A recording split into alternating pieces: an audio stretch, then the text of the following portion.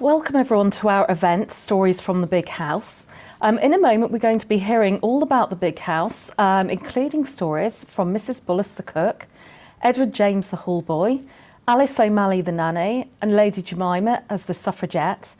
Just before we start, you may need the following items during this activity.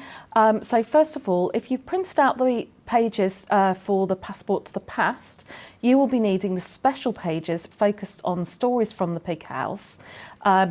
If you haven't had a chance to print these out, please don't worry. A couple of pieces of paper will do instead. You will also need a pen and a or a pencil, sorry. Now, if it is your parents' name on the screen, it would be great if you could change it to your name instead. First name only, please. And that way, you know, if you want to ask questions or we're chatting to you, we get the name right. If you would like to ask questions, you can do this at any time by either raising your hand or you can type the question into chat. For the rest of the time, we just ask you to put yourself on mute, then you don't have to worry about pets barking or little brothers and sisters. We are going to be showing some pre-recorded videos during today's session, so obviously it'd be more difficult to ask questions during those, so just hold on to your questions if you have them, and we'll give you an opportunity to chat to us after they finish. We are going to be filming this session, so if you're not happy about being seen, please switch off your camera and put your switch your microphone to mute. And during the presentation, we're going to be sending you each a different word on chat. So if you could look out for that, that would be brilliant. This is going to be used later on in the session when we're going to be doing our own storytelling. So just hold on to that word for the moment and we'll explain what it all means a little bit later on. We're now going to give you just a minute or so to grab a bit of paper and a pen if you haven't already done so, and then we'll be starting our session. It's really great to see so many faces there, and we're really looking forward to today's event. Okay, we'll be back in about a minute or so. Thank you.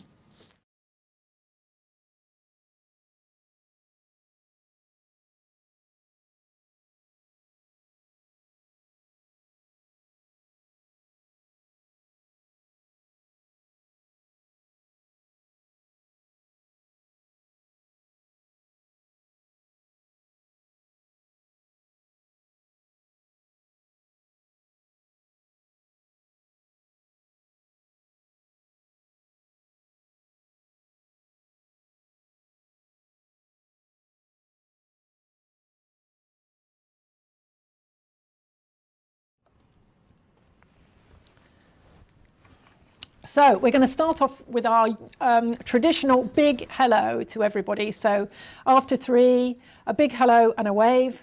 1, 2, 3. Hello! Hello! Hello! And welcome everybody. So it's great we can see some people we've seen before and some new people as well. So that's brilliant. We're delighted to have you all. So what are we going to be doing today? We're going to be finding out about what it was like to live in a big house. So you may think that you live in a big house, if you're very lucky, but we're talking about a specific type of big house where a family lived there and also lots of people who worked for the family, lots of servants lived there as well. And we're going to be meeting some of those servants and some of the people who lived in the big house. And at the end of the session, we're going to be writing and creating our own stories.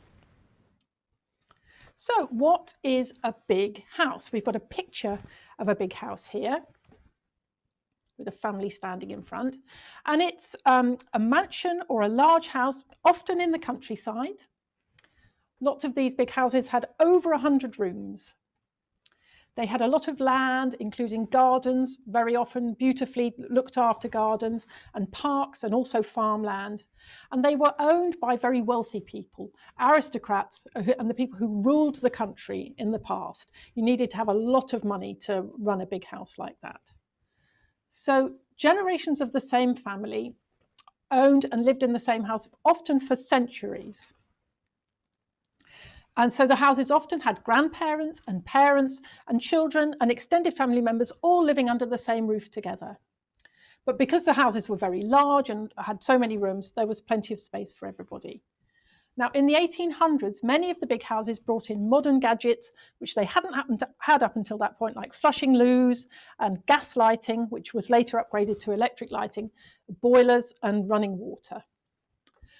And quite often the owners had lavish parties. So Sir Christopher Codrington, and that's a famous Gloucestershire aristocratic family, on his 21st birthday in March 1826, the party lasted for 5 days, and in today's money it would have cost about £13,000. So that is some party. So the wealthy owners very often didn't spend very much time with their own children. So young members of the family were often brought up by nannies or governesses. And quite often the only time they would see their parents would be for an hour a day. So the governess of the nanny would get them dressed up for tea time, and they would go and have tea with their own parents. Charlie, you are making me laugh. And that might be the only time that they spent with their parents. The rest of the time they would be looked after by a servant, by a nanny. So we're going to be meeting one of these nannies, and she's called Alice O'Malley. We're going to be meeting her in a little while.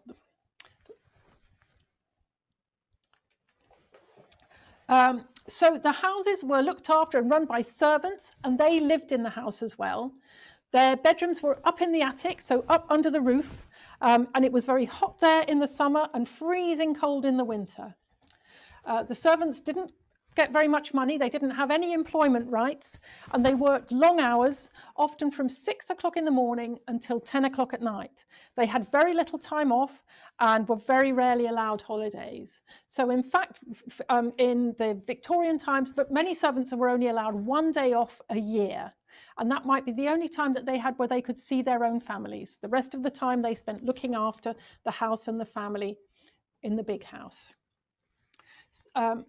So some servants started work in the big house when they were only 8 or 10 years old, so young children. And the youngest workers did the worst jobs, such as emptying the chamber pots. Anybody know what a chamber pot is? Anybody ever heard of a chamber pot? George, what's a chamber pot? Take yourself off mute so we can hear you, that's it. Like a toilet. Exactly. So it's not a flushing toilet. So it was literally a china pot which people used to keep under their beds, and the sort of youngest servant in the house, it would be their job to empty those pots and clean them out in the mornings. Not a job that I would particularly like to do. So we've got a picture now of just a few people who were employed at Doddington Park, which is one of the big houses in Gloucestershire, and this is in the year 1890. So the staff that we can see pictured are the male staff who worked outside. So these aren't the people who worked inside the house. They're people who looked after the gardens and the park and the farmland. And as you can see, there's quite a list there. I'll give you a couple of minutes to have a look at that.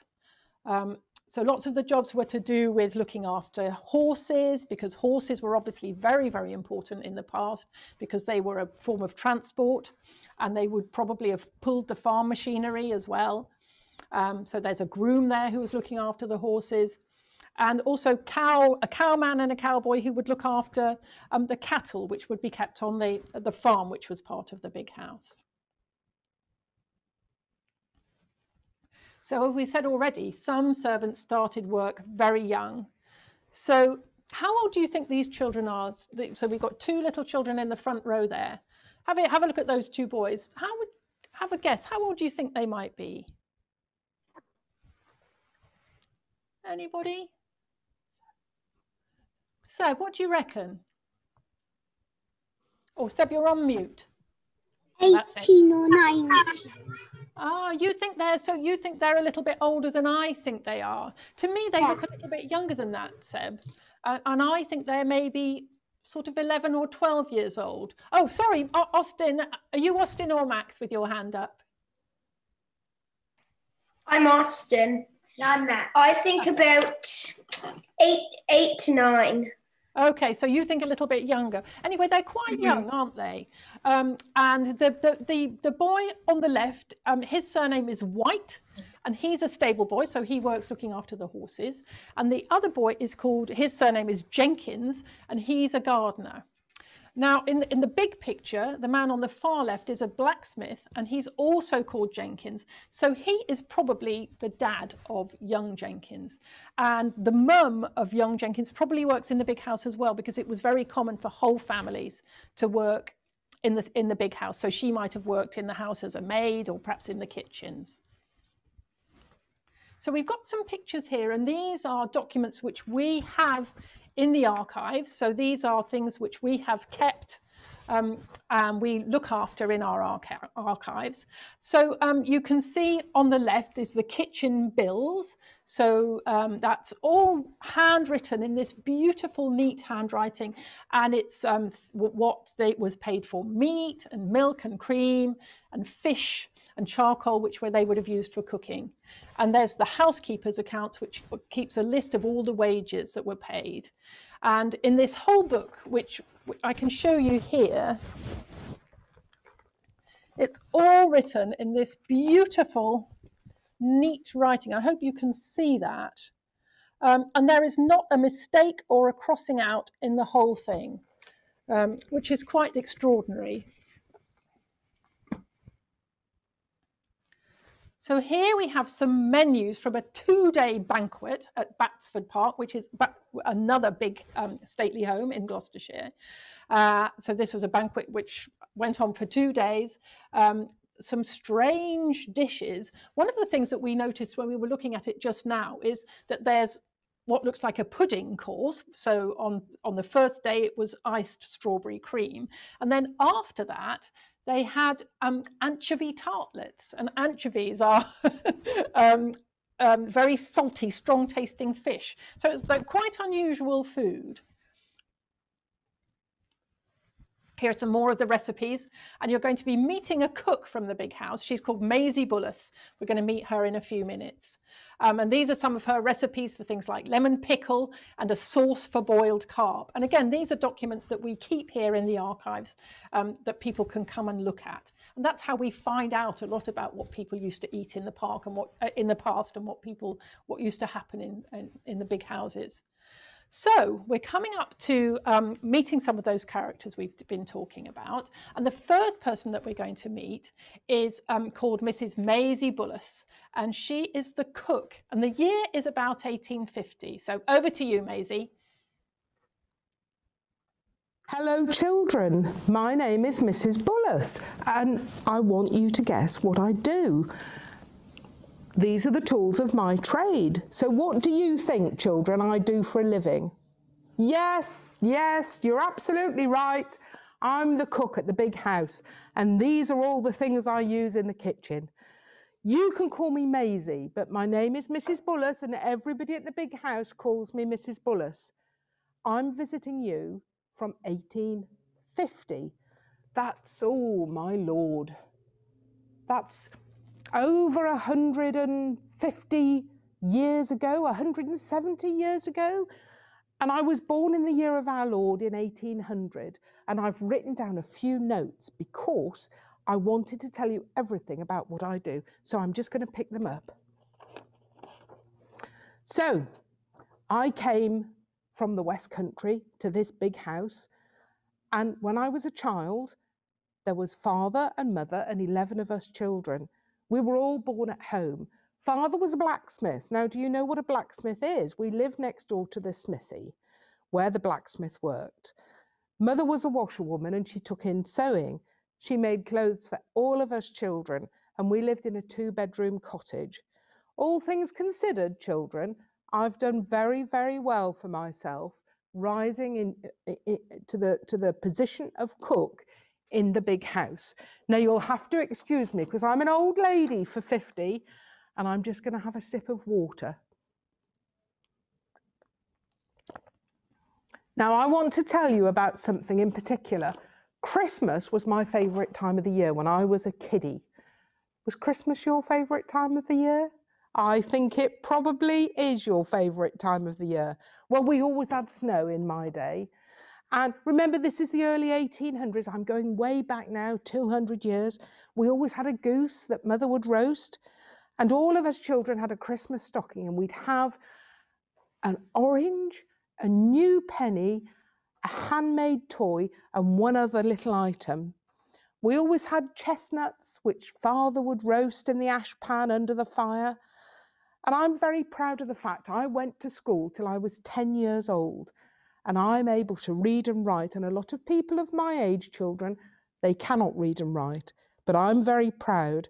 As you can see, I'm reading now all the notes that I wrote down to tell you about my life.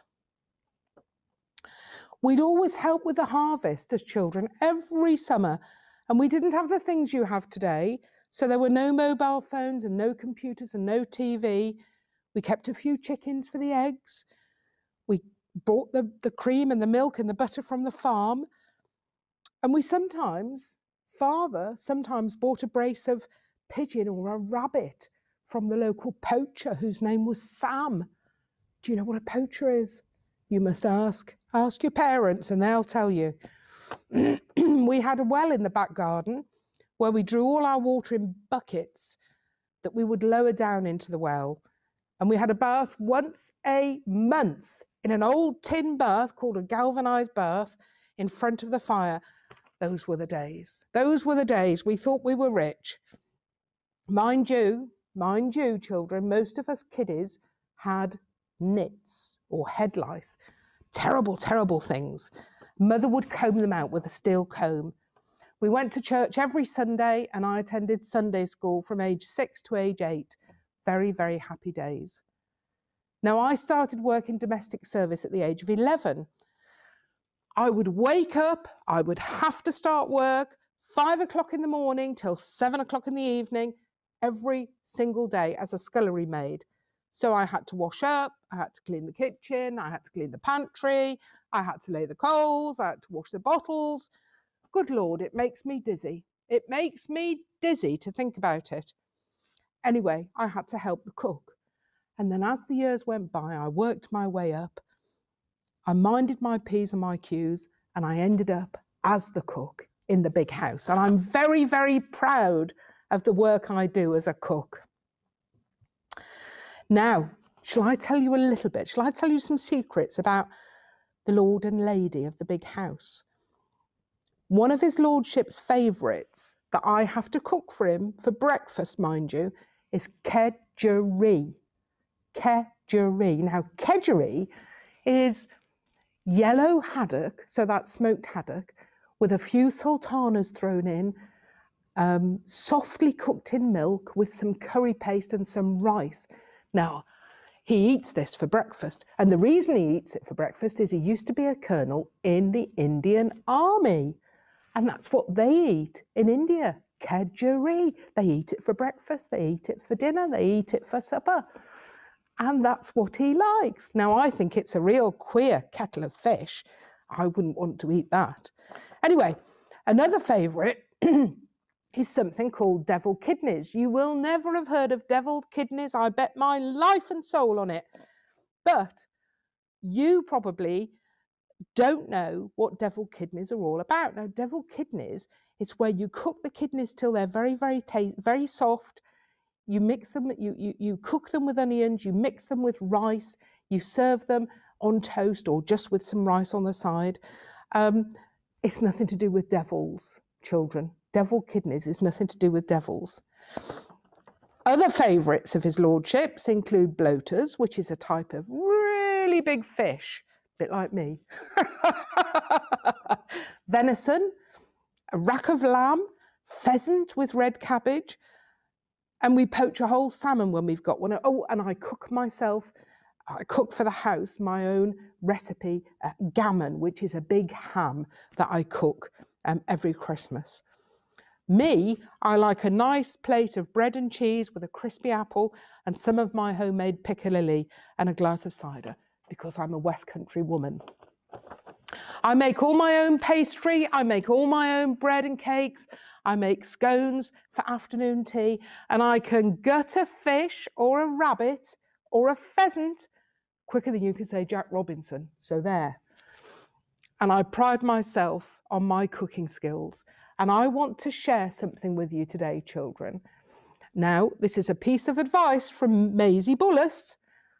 Never, ever, ever trust a skinny cook. Bye, children. Bye, bye, bye. Bye, Mrs. Bullis. So, Mrs. Bullis there, talking about some of the meals that she likes preparing. Deviled kidneys to me sounds absolutely disgusting. Would anyone fancy eating that? Of course, back in those days, it was very, very, very unusual for people to be vegetarians. Most people, even poorer people, would have considered meat to be a very important part of their meal. And we're about to meet another character, and this is, he's called Edward James, and his job is called the Hall Boy. So I'm going to hand over to Edward James now, and he's going to tell you his story.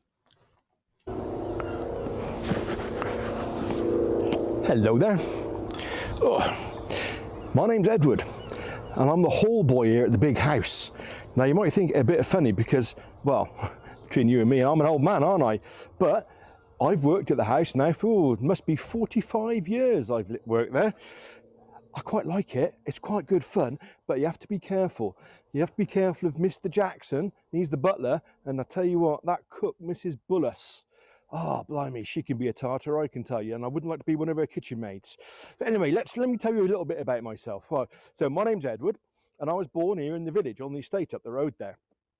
Now, my dad was born in the village, my mum was born in the village down the road, and they've never left it, but I have. I've been to Bristol.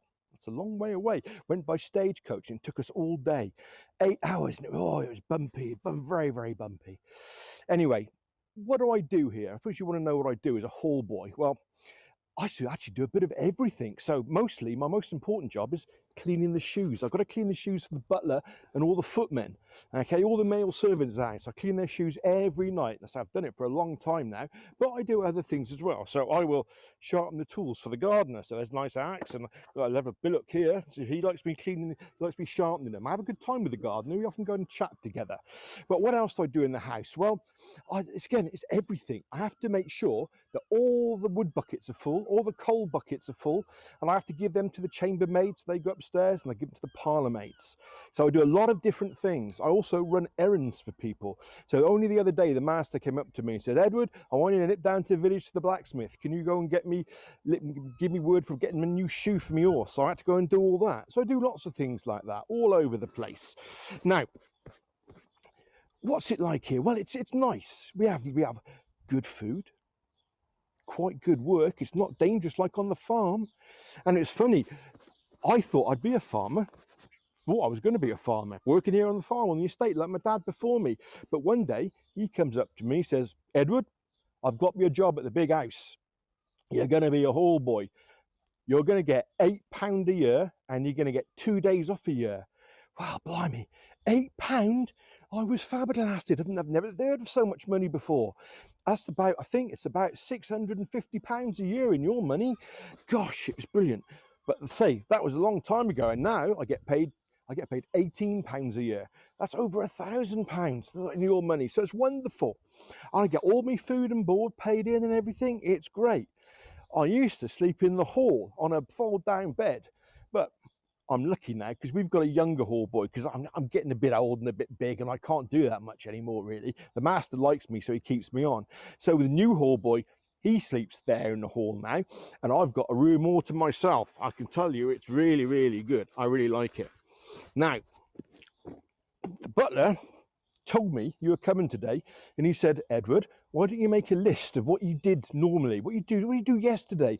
I said, that's a very good idea. So I got him to write it down. I can do a bit of writing and numbers, but it's not my best. So I got it all written down here, what I did yesterday. So, and I've got to get some glasses to read this, because they're not very good ones. They're old ones, but they're better than nothing. So, okay, what did I do? Well, 6 a.m. I got up and I got washed and dressed. I made my bed, and I woke up the new hall boy to start his work. 6:30, I started cleaning all of the boots. Okay, so the upper servants and the butler and some of the family members as well. The butler, the cook and the housekeeper, they all get up around 7:30, so their boots need to be cleaned and ready for them to wear. Okay, the other family members, them upstairs, they don't get up till, well, gone 8 o'clock usually, something like that. So 7:30, I went round and I emptied the chamber pots. You know what a chamber pot is, isn't you? It's where you have a wee in the night in a little bucket thing. Okay, I emptied all them for everybody. And I have to wash them out as well. It's not a very nice job, but I'm going to make the new hall boy do it soon. It's going to be much easier for him. Anyway, 7:45, I helped lay the table for breakfast in the servants' hall. We don't eat upstairs, of course, we eat downstairs. There most of us live. And at 8:15 it was breakfast, and it's really nice breakfast, but bread and cheese, and we had a lovely bit of bacon today, which was wonderful. Anyway, 9:15, we have to go to prayers in the big hall. The master takes us all for a prayer service, so everybody has to go. It doesn't last long though, just say a few prayers. Lord's Prayer mainly, that's mostly the one I can remember. So we did that. Anyway, 9:30, that's when I started my daily duties. And as I say, I helped tidy up in the scullery. I went and chopped some wood, okay? And I went and loaded all the coal into the scuttles. We usually have to take hot water upstairs all the time. That can be a really hard job, but the master is thinking of getting piped water in the house, hot and cold. That'll be fantastic, won't it? Won't have to do any work then. Well, mostly. I'll have to keep shoveling coal into the boiler, but, you know, that's not so bad. Anyway, 10:30, I help lay the servants' table for tea. We have a cup of tea, and that's at about 11 o'clock we do that. Now, usually, the butler has a meeting with the master of the house just before then, and I get loads of jobs afterwards. But, as it happened, there was nothing to do yesterday, so it was really good. Had a nice, easy day. 12 o'clock, dinner. My special job is I lay the table and then I go and ring the dinner bell for people, and then they come down and they'll assemble for dinner. I say people, it's all the servants really. Anyway, after lunch, cleared away the dishes. Then I had to go down and start chopping some wood. We had a tree fell down the park the other day, so I went and saw the head gardener just to ask him, can he bring some wood up? Because we're getting a bit thinner wood up here. So we went and got his men down, and that's what we did. Right. After that, it's time to lay the table for tea. That's 3 o'clock. That was lovely. And then 4 o'clock, we had tea in the servants' hall. That was wonderful. We had a nice bit of cake. I know I say about Mrs. Bullis, the cook, she's a bit of a tartar, you know, but she does make a lovely cake. So it's really nice. If you get to see her, ask her about a cake, I would. 5 p.m, I went upstairs and I refilled all the oil lamps in the house. That's a long job and it takes a long time. You have to be very careful I don't spill it. You know, it can be a bit messy. I did spill one the other day and I got to get the maid in to clear it up, but it wasn't too bad. Anyway, 6 o'clock, went to the cook and I helped her start laying the table for dinner. Okay, that's the big dinner upstairs. It's not our dinner. We eat a bit later. And then it was really good. They didn't have any guests in the big house last night, so the master gave us a lot of time off. So we had lunch, or dinner if you call it, we had that early. We had it about 8:15. It was wonderful. We had a great big long table full of food, and we had some roast beef. I know it's not a Sunday, but it was roast beef left over from the Sunday. It was gorgeous. Mrs. Bullish, she did a fine job there. And then after that, we helped clear up, did some washing, okay? And then it was almost time for bed. I had a little bit of relaxation. And we actually played a game of dominoes downstairs, which we do that sometimes with the footmen. It can be quite fun. Hard work, but it's fun. Anyway, the last job of the day, I had to go up, collect all the boots, all these shoes, bring them back down, and then I could clean them first thing in the morning. By the time I'd done that, it was about 11:30. So then I went to bed. It was wonderful. So that was a typical day that I did. It was really fun. Anyway, let's see what time is now. It's, oh gosh, yeah, it's getting a bit late. So I better go because I've got to get these boots back and I've also got to get this bullock sharpened. So I'll see you next time. You take care. Bye-bye.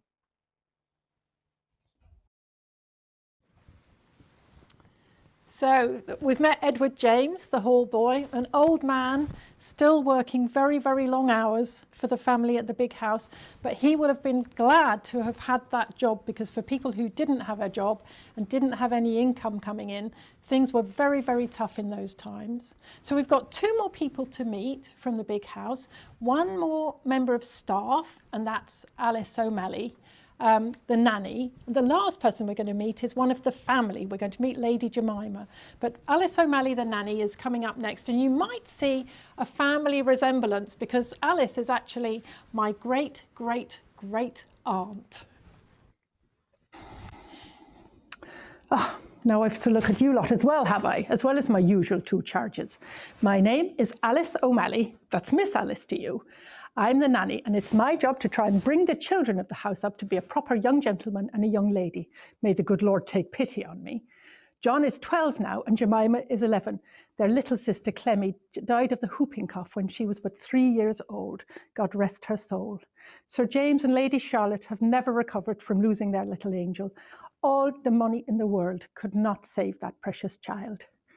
Well, you may think that John and Jemima are too old to need a nanny, and you'd be right.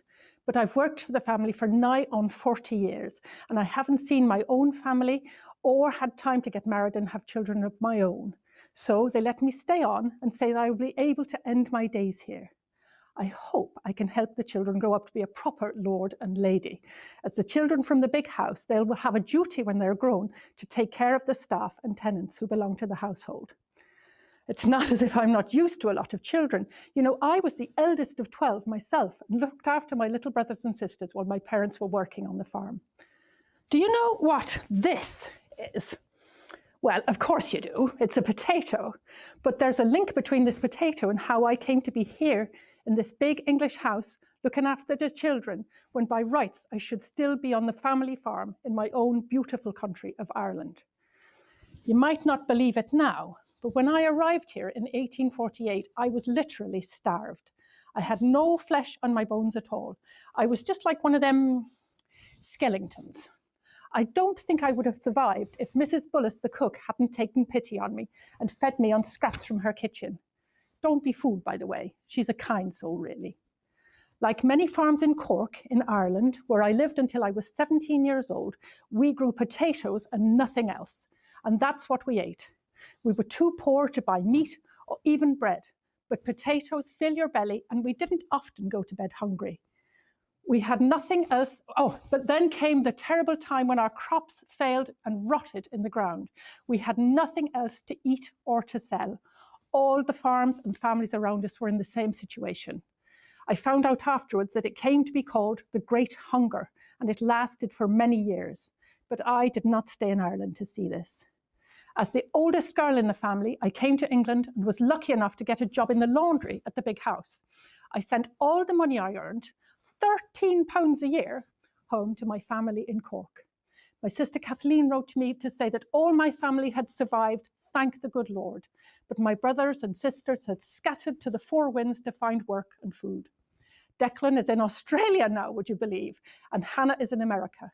Kathleen ended up working as a maid in a big house in Bristol, only 50 miles from here. It's my dream that one day we may see each other again by God's good grace. Well, the family at the big house noticed I was good with the little ones, so after a while that became my work. I looked after Sir James when he was a boy, and now I take care of his children, John and Jemima. Jemima is a rowdy maid who refuses to act like a little lady, has all sorts of fancy ideas. She gets those from her mother. John is a kind boy, but a delicate one, and I do worry for him. His father insists that he must ride out with the hunt, but he prefers to stay with me while I sit and mend the bedroom linen. If Jemima could go out on the hunt, I'm sure she would be leading the charge. So Giles has decided that John should have a career in politics, which he says is the fitting for the son of a wealthy landowner. But John prefers to stay quietly at home. Yesterday, he showed me his designs for some elegant new furnishings for the drawing room, but I had to swear not to say a word to his father. That kind of work is not fitting for a young master, he'd say. And Sir Giles often threatens John with a spell in the army. That'll toughen you up, he says. His sister has her own ideas about everything in God's green earth, including how a young lady should be dressed. "Why can't girls wear breeches?" she asks me. The child has no sense of decency at all. A maid dressed like a boy, indeed. Not while I still draw breath, I says to her. "Excuse me, I must go." "Jemima! Jemima, what in the name of all that is holy are you doing out there, child? You've no business to be talking to the butcher's boy. Go round to the tradesman's door, my lad. Cook will see you there and take this week's order. That young lady will be the death of me." So that was Alice, my great, great, great auntie. Finally, we're going to meet Lady Jemima. We're going to find out who that naughty girl Jemima grew up to be. And then we're going to create our own story after that. So over to you, Lady Jemima. Hello children, I am Lady Jemima and I live in the big house with my father, my mother, my brother John and a housekeeper, maids, cook, nanny and gardeners. The year is 1913. I was born in 1880. My father was a colonel in the army and my mother runs the house. I was well educated in reading, writing, Latin, French, arithmetic, music, art, modern history and the classics. I did not go to university, but I could have. It is only recently that women have been allowed to attend university. All of the girls that I grew up with now live in their own houses with their own husbands and their own children. But I'm not married, even though I'm 33 years old. Very few women marry this old, and people call me a spinster. But I don't mind. I find that I'm far too busy to look after a husband, a house, and children. Years ago, Mother and I went to a meeting in the town of Bath, where the speaker said that women were equal to men and that they should be allowed to vote. The women were called suffragettes. Maybe in the future, women will be able to vote for who should run the country. But in 1913, today's date, only men are allowed to do so. Now, children, why do you think voting is so important? Our country is run by leaders called politicians. They meet and decide on new laws and they solve problems. But the politicians are chosen by the people. The people get to vote in something called an election, and that decides who the leaders are. Politicians then decide things like whether we should go to war, how to look after the environment, whether we should have a free national health service for all, what we are taught in schools, and everything else which may affect our lives. Before I was born, only very rich men who owned lots of land were allowed to vote. But recently, it was decided that all men over 21 should be able to vote, but not us women.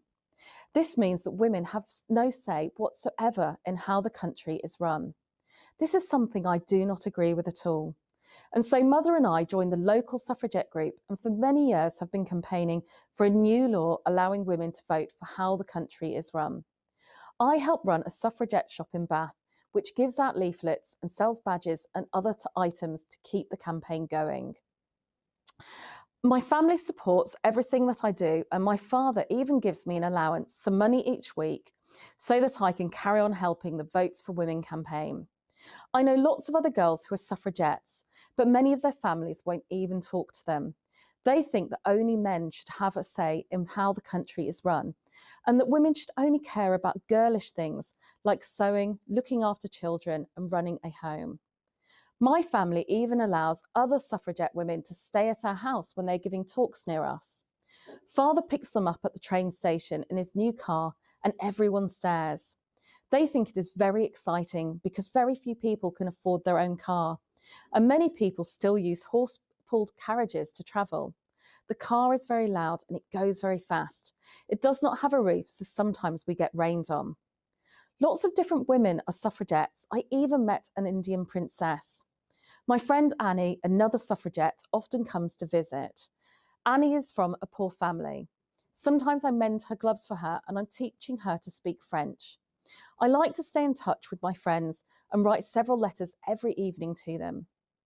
I go to suffragette meetings every week where women speak about how important it is that women can vote.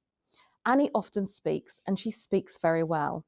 However, I am afraid to speak in case people laugh or I forget what to say, so instead I sell the tickets. Sometimes the crowd cheers for the suffragettes, and at other times they shout at the speakers and say terrible things. Last week we arrived outside a meeting and children threw things at us and Clara hurt her head. We have decided to pay policemen to come to our meetings to protect us in the future. After the meetings, we often go out to dinner or lunch. And only yesterday I went to the assembly rooms where I had fish with potatoes. Afterwards, a man in the street called me a suffragette and I felt proud. The leader of the campaign to get women the vote, Mrs. Pankhurst, often organises marches to London. Sometimes they march to the Houses of Parliament where the politicians meet to decide how the country is run. She's asked me to join them. They've started breaking windows and setting postboxes on fire. They say that the politicians will not listen to them, and so they have to get their attention by causing disruption and breaking things. Mrs. Pankhurst and many others have been arrested lots of times for breaking the law. Father said I was not allowed to break the law, and so I wrote to Mrs. Pankhurst saying that I would not join her for her marches. Two of my friends, Jessie and Vera, even attacked the Prime Minister and were sent to jail. Mother was very angry and said she would no longer go to the meetings if the suffragettes were going to do such things. Mother and Father have even said that Vera and Jessie were no longer allowed to stay at our house. The newspapers are saying we might go to war with Germany and Austria-Hungary. I hope they are wrong. I do not want my brother John to have to go to fight. And what will happen to the suffragettes if war breaks out? Will people forget about the importance of women voting? I hope that in my lifetime I will see women get the vote and that all my hard work will be worthwhile. Perhaps one day I will even find time for a husband. Okay, so thank you, Lady Jemima. So we've heard from the four characters from the big house now, and it's almost time to move on to our story. Has everybody received a word from us through the chat? Can you put your hand up or let us know that you've got your word and that you know what the word means? Ruth, have you got a word? Have we sent you a word? Okay. How about you, George? Can you give us a thumbs? You got a word, George? I think George perhaps can't hear. Anyway, before we... Oh, Rosa, did you want to say something? Before we go on to our story, has anybody got any questions about or for any of the characters that we met from the big house? Okay, we will crack on then. So we've got a storytelling activity that we've planned today. And what we want to do is we've sent each of you a word, and it's a sort of a game. So you write a very, very short story. We're only going to give you a couple of minutes to do this, 2 or 3 minutes, to write a story. And in that story, you have to try and hide the word that we've given you, because after you've told your story, we're all going to have to try and guess what the word we sent you was. So try and get your word in past everybody without us knowing what the word was. So if it's a word you wouldn't usually use, you might want to put in a couple of other words that you wouldn't usually use just to confuse us a little bit. Or you might have ideas of your own about how you can get that word in without us easily guessing what it is. We're going to have 3 guesses. Has anybody not understood what the story game is? Anybody like me to explain again? Ruth, would you like me to explain again? Okay, so we've sent you a word and you are going to write a little story, and the story is going to feature somebody from the big house. It's going to be set in the big house, and it's going to have somebody from the big house is in the story, and you're going to use that word in your story.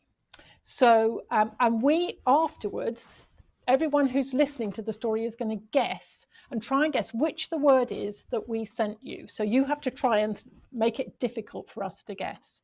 So we're only going to have a couple of minutes to do this. Have I explained it properly now? Have you got that? I don't think I've explained it that well. Okay, all right, shall we go then? So we're going to say, has everybody got something to write with and something to write on? Okay, so shall we say 2.5 minutes? 2.5 minutes from now to write your story. include your word in there, and then we're going to listen to your stories and we're going to try and guess what the word was. Seb, did you want to say something? Oh, is he gone?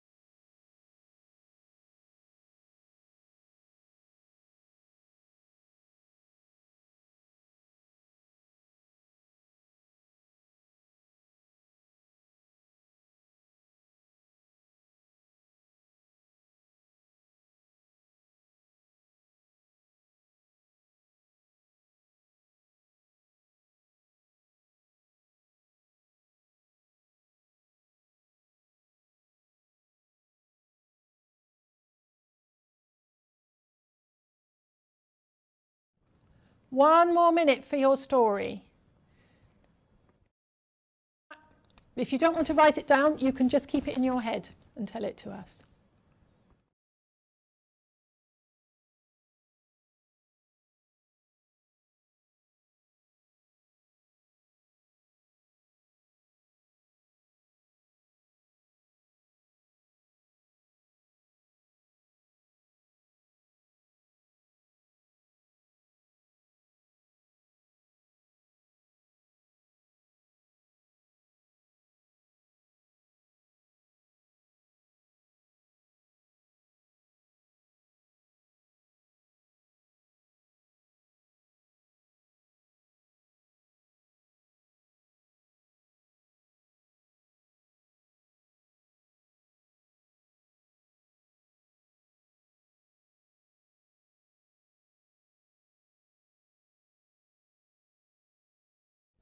Is everyone just about ready? I can see Rosa's still writing.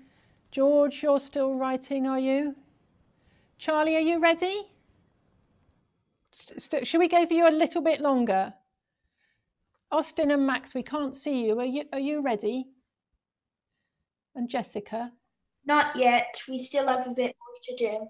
Okay, so we'll give you another. We don't want to go too long because we'll run out of time and we won't be able to hear the stories. So 1 more minute. How are you doing, Ruth? We are almost finished. Fantastic. Okay, 1 more minute. Can you send a message in the chat?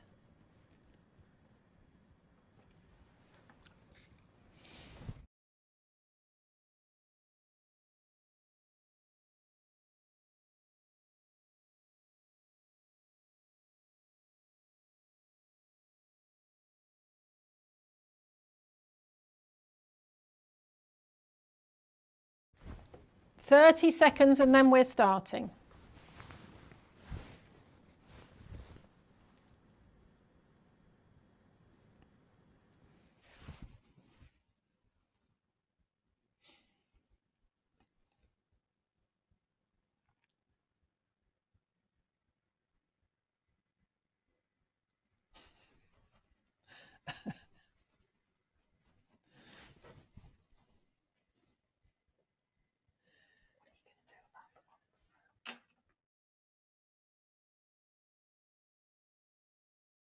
No.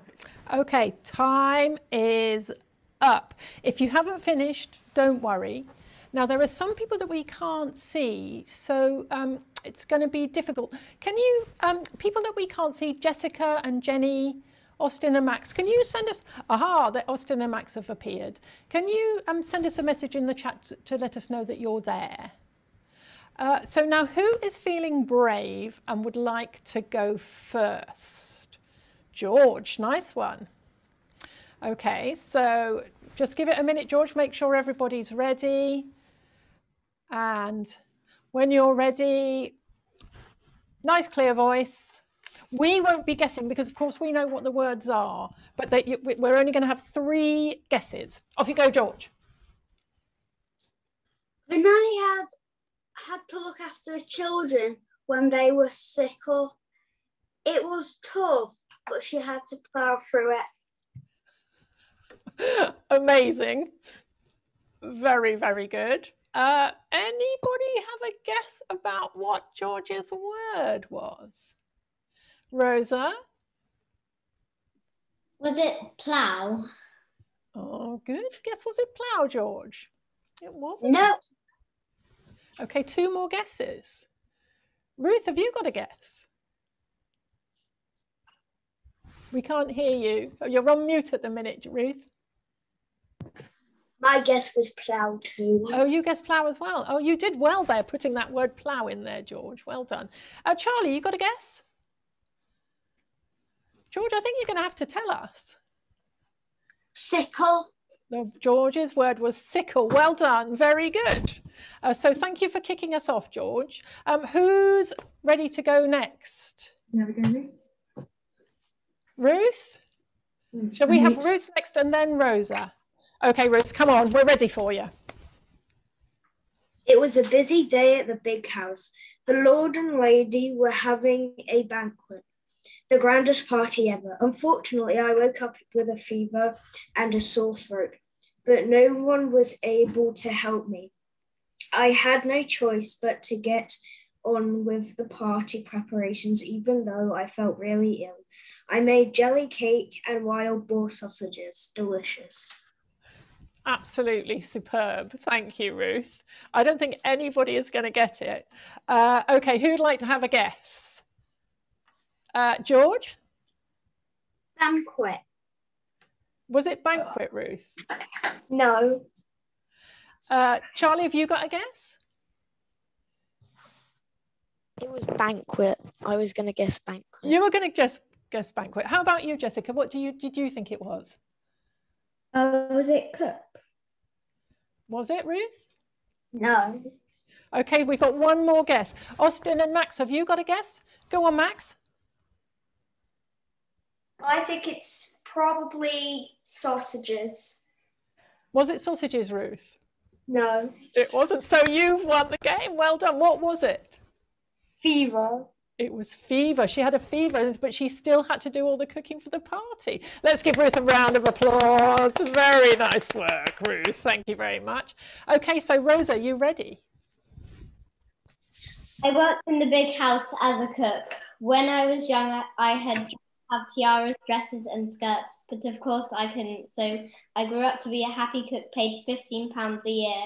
I cooked for the master and I was happy. Superb. Thank you, Rosa. Okay, anyone like to have a guess about what Rosa's word might have been? George? Master. Was it master? No. Ruth? Go on, Ruth. Was it tiara? Was it tiara, Rosa?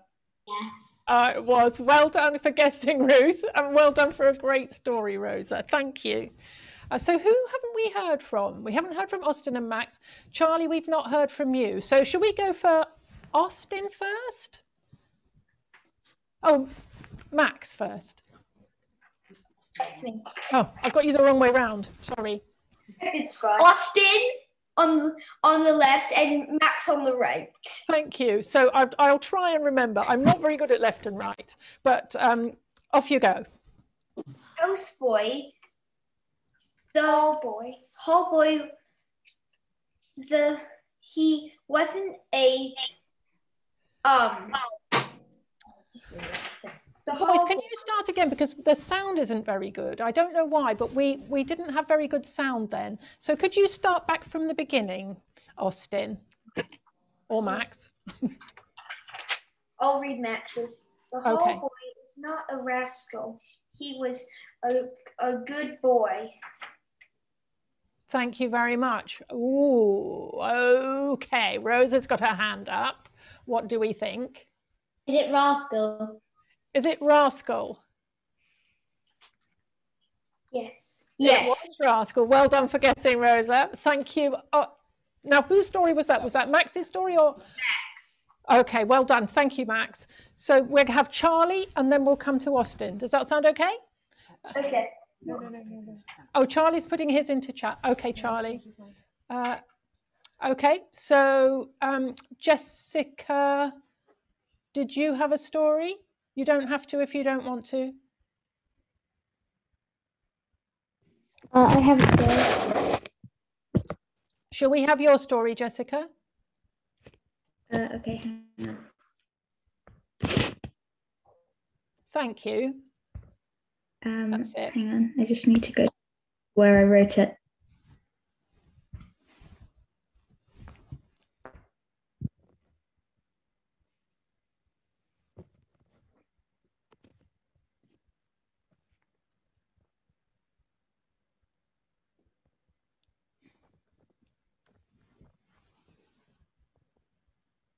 Do you need us to go to someone else while you find it? Sorry, hang on.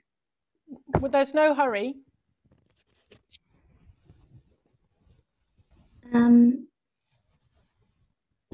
I think I've got it now. Okay, well done. Okay, should I start? Yes, please. Cook told me to go down there. It was a small room for food that people like me would have to go down to get the food ingredients for supper. Cook said that she couldn't make the food without the ingredients in that room. Okay. So you've done it a slightly different way, haven't you, Jessica? So you haven't said the word, but you've told us what the word is. That's really clever. I think we should definitely give you a round of applause. Anybody know, so what was Jessica describing? A special room for keeping food ingredients in. Rosa? Is it the kitchen?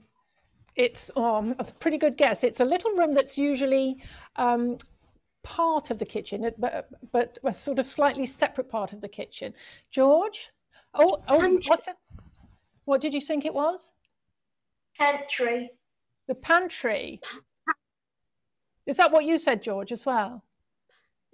Is that right, Jessica? Yeah. Was it pantry? Was that right? It was. Well done, everybody. Fantastic. Yeah. Okay, so we had Austin before. Now we're going to have Max. Or did we have Max? Oh, I'm so confused. So I'm sorry. So we're going to have whichever of Austin and Max it was that we didn't have before. And I think it is. It was me. Austin. Right, come on, Austin. The cook would go to the nursery to give the nanny food. Okay, thank you very much. So the cook would go to the nursery to give the nanny food. Any guesses? Anybody who hasn't had a guess yet? Jessica, what do you think? Is it cook? Was it cook? No. Ruth?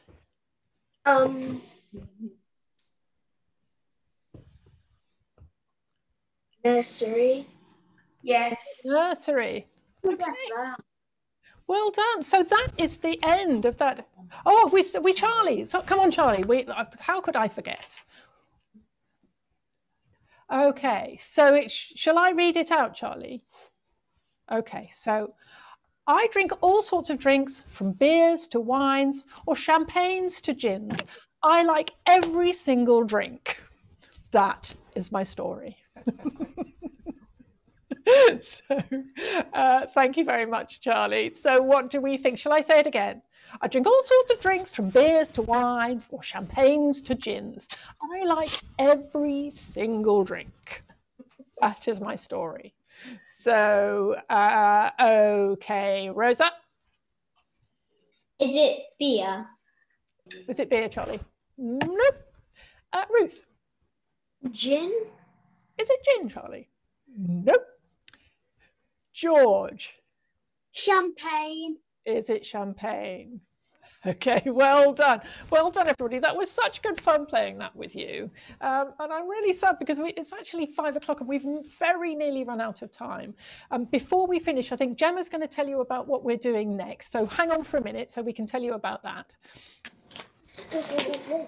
Okay, so thank you everybody for joining our session today. It's been absolutely brilliant and you've been so creative. It's, you know, we've really enjoyed it over here as well. I hope you have as well.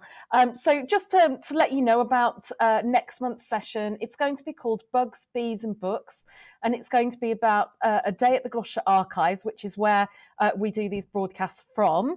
So it would be great if you can join us, and that's going to be on Wednesday the 4th of August from 4 till 5 as usual on a Wednesday. Okay, I think we're probably going to have to wrap up right there because it is 5 o'clock. But thank you all so much for joining us, and we look forward to seeing you again in the future. Shall we have a big goodbye? So after 3, 1, 2, 3. Bye, everybody. Bye. Thank you for joining us today. It was so nice to meet you all. Take care. See you next time, we hope. Bye. Bye. I don't know if I'm waving.